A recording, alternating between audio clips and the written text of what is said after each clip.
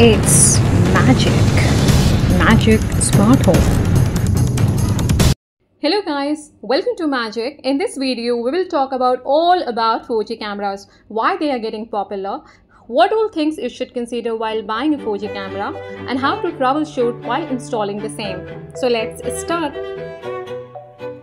There are many remote areas where there is either poor Wi-Fi connection or no Wi-Fi connectivity at all. But in order to see live videos, you need Wi-Fi connection at camera location.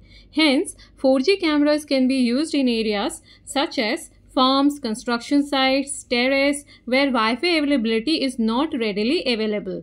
Put the normal SIM card that we normally used in our phones. Recharge it with minimum data plan.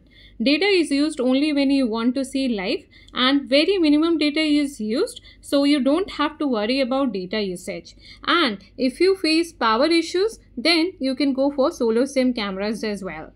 So SIM cameras are getting very popular nowadays. Now let's talk about what all things we should consider while buying a SIM camera. First of all, make sure that the SIM camera is all SIM supportable. And second thing you have to consider is about the SIM. You have to check the network of the area where you actually have to put the camera. So for example, there might be good network in your area of Airtel, but inside your flat where you actually have to place the camera, the network might not be there. So just check which network is coming and then buy SIM accordingly. Now let's see how to distinguish between the SD card and the SIM card slot.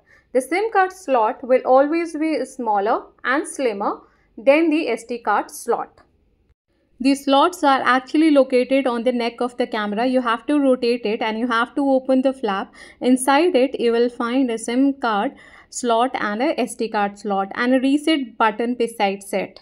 You can also find the reset button on the wire. On the wire, there are three kinds of wire. One is the power button, the second one is the LAN cable, and the reset button. But please note how to reset a camera. For reset the camera, you have to press the reset button continuously for 6 seconds till you hear a sound from the camera.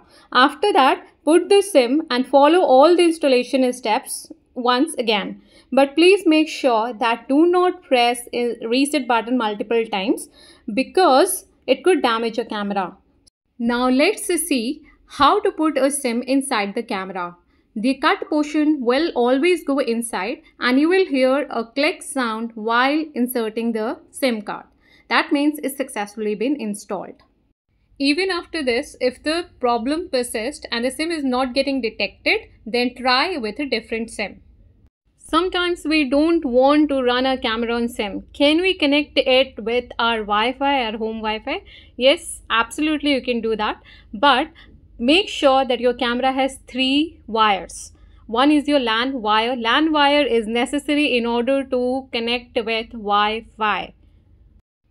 Without LAN, you can't connect. So a lot of questions we have covered so far. Hope you like this video and do check your power connection. And in case of any query, do contact us, call Magic Customer Care. And thanks a lot for watching this. Please like and subscribe so that we can make a lot of videos. Thanks a lot.